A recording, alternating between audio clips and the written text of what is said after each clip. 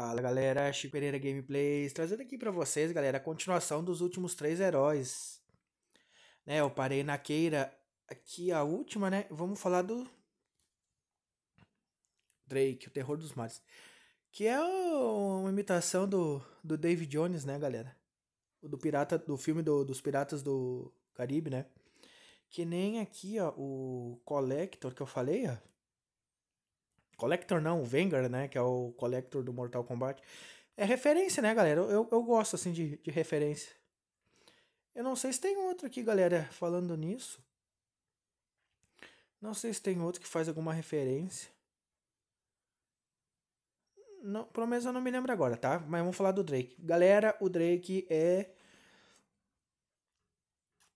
Olha, eu falei que o Clérigo é um dos melhores do jogo. O Drake também é um dos melhores. Vamos fazer um top 3 dos melhores. É ele, o Drake, tá?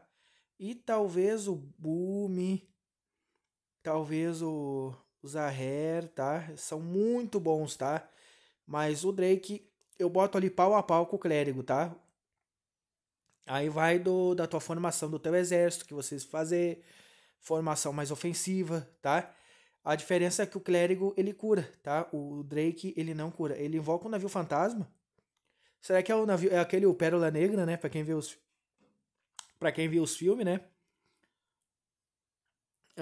Causa dano e aumenta dano nos inimigos. Vem um navio, daquela mesma cor aqui embaixo, ó, que tá nível 4 ali, ó.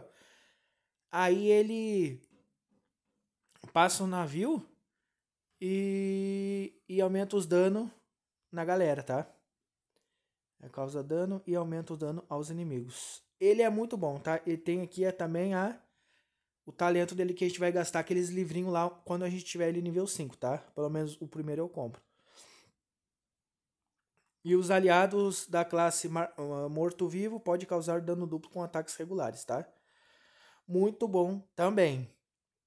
Boom, também muito bom, galera. Muito bom. Nossa, ele nível 10 é muito chato de enfrentar ele, tá? Ah, ele fica fazendo umas no chão, assim, tipo areia movediça, sabe? Aí ele e as tropas ficam do nosso time fica tudo imobilizada por um certo tempo, tá? Olha o nível 10 dele ficar 7 segundos aqui, galera, é muita coisa. Muita coisa. E ele faz 5 no número de areia lá, 5 areia movediça, vamos dizer assim. E o raio, galera, é 8 metros. É muita coisa também, tá? E ele faz a cada 14 segundos lá, tá? É muito bom também, tá, galera? Tempestade de areia. Tempestade de areia. Boom cria uma cortina de areia que impede os atiradores do exército inimigo de atingirem unidades aliadas. Galera, nunca testei. Não sei como é que é, tá? Pra falar a verdade pra vocês, tá? Mas de qualquer forma, o herói, ele é muito bom, tá? Esse aqui eu não gosto tanto, galera. Já enfrentei ele em formações inimigas que tem. Ele é muito legal, né, galera? O design dos heróis aqui entre nós, né? São todos legais, né? Claro, é jogo de Play Store, né, galera? Vocês não vão querer comparar com gráfico de PC, com placa de vídeo, super não sei o que, com PlayStation 5, né, galera? Aqui vocês têm que ver que é um jogo da Play Store, galera, tá? Um joguinho de 500 mega, tá? Mas é muito legal o design, galera. Eu gosto, tá? Mas o herói em si, galera, é ruim, tá? Já enfrentei ele duas vezes. Duas vezes. Que eu me lembro, dois jogadores com ele nível 10, tá? Mas não deu muita diferença também, não, tá? Ele fecha aquele escudo dele e ele vai pra frente pra receber o dano. Ou seja, esse herói faz ele muito suicida, galera. E quando a gente tá com os heróis nas partidas, a gente depende muito de um herói que não vai muito pra frente, tá?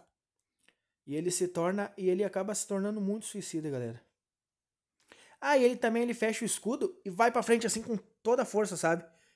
Mas mesmo assim, galera, eu não acho ele muito bom, tá? É bem legal. Legal esse escudão dele. Galera, Malho, um arauto da corrupção. Galera, muito bom também, muito bom, tá? O meu ele tá no nível, deixa eu ver, nível 6, galera, tá? A recém que eu fiz ele nível 6.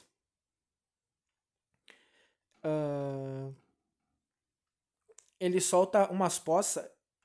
Quer dizer, ele não, né? O lagarto aqui embaixo, né? O lagartão. Ele gospe daí umas poças de ácido. Galera, quem tem ele nível 10, eu já enfrentei ele nível 10, galera, é muito chato. Muito chato, tá? Ele, praticamente a tela do jogo inteira fica verde. Só com ele jogando. Aí fica umas poças no chão, sabe? Umas poças verdes no chão. Poças venenosas, tá, galera? Ele é muito chato também de enfrentar, tá? Mas daí também depende da formação do teu exército, tá? Que a gente pode fazer outro vídeo, daí eu vou falar das tropas, tá? E esse aqui eu não liberei, galera. O Mortimer, o amaldiçoado, tá? Mas eu já enfrentei ele também, galera. Ele é bonzinho, tá? Ele vai dar um ou dois ataques. Ele vai dar um ou dois ataques no jogo e vai morrer, tá? O ataque dele principal, ele assim, ele vai cravar aquilo ali no chão, essa arma aqui dele, e vai puxar todos pra ele, tá? Ele pode ser considerado assim pra fazer uma distração pra galera, só que depois ele vai receber um monte de ataque, galera, que ele vai morrer. Então, isso aí é um problema do jogo, galera. Tem muitos heróis e tropas que são suicidas, tá? Mas ele 10, eu enfrentei ele uma vez nível 10 e eu perdi, tá? Exatamente por culpa dele. Porque ele puxa muita tropa pro lado dele e faz as tropas perder muito tempo com ele. Eu diria que ele é bom de segunda escala, tá? Vamos supor que na primeira partilheira eu boto o... Tá, vamos encerrar aqui os heróis, tá, galera? Mortimer, ele é muito bom, tá? Vamos fazer uma partilheira com 3 de primeiro escalão e uma segunda partilheira com heróis de segundo escalão. O que eu botaria primeiro? Clérigo, o Drake e o Boom, tá? De heróis muito bom. Em segundo, o Zaher.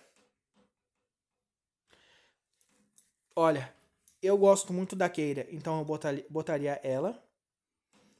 E um terceiro,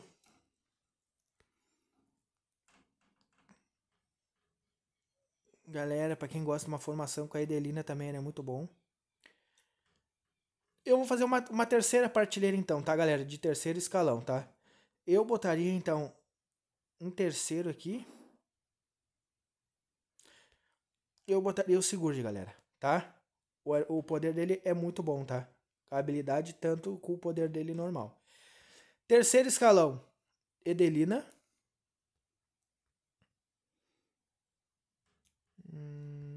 O Malho, tá?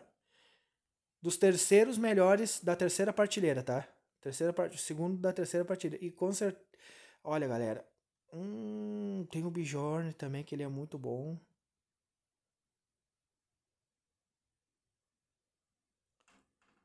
É difícil. Olha, galera, tem muito herói bom aqui pra baixo. Daqui pra cima, galera, é só o clérigo que é bom, tá? A Edelina eu já falei. E um terceiro herói, galera, que eu botaria. Tá, vamos fechar então no Mortimer, então. Tá bom?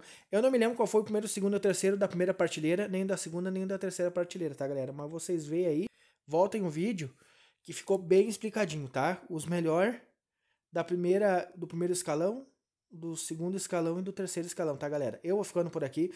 Dos heróis, já falamos todos. Ah, galera, teve atualização, vai ter atualização no jogo, enquanto eu gravo ainda não saiu pra mim, tá? Veio mais um herói, tá? Quando vier...